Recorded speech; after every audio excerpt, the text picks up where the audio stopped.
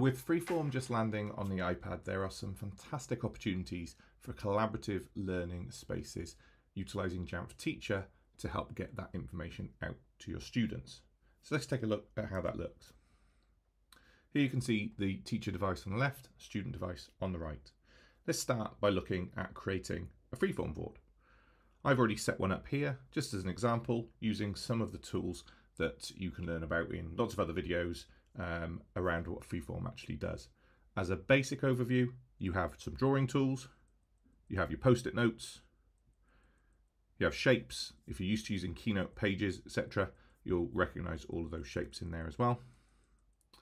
Text boxes, and then photos, links, etc. Any sort of additional media that you might want to add in. So it's a really, really great tool to sort of set up those learning sequences you want in your classroom.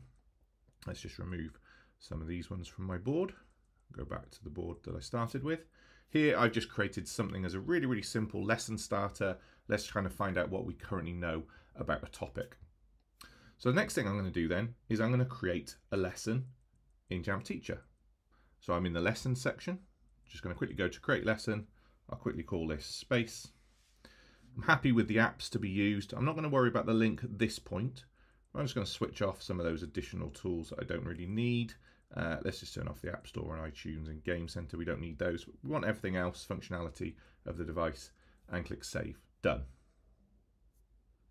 So next thing, go back into my board, tap on my share icon, and you'll see Jamf Teacher comes up as an extension to share to, and there's that lesson I've just created for space.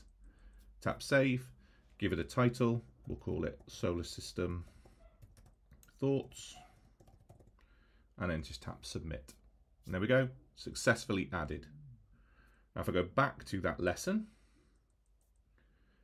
and go into my space lesson, we'll see that that's now going to be added in here under my lesson link. So I haven't had to do anything additional there, haven't had to copy anything over, just do it from Freeform using the share extensions.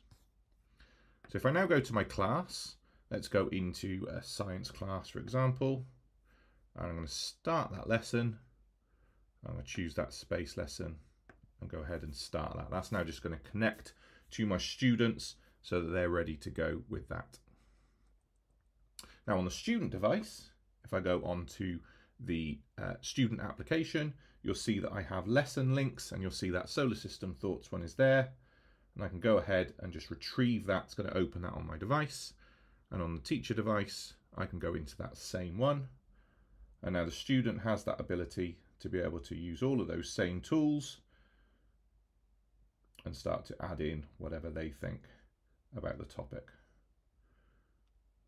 There we go. Maybe they're going to draw something about Earth.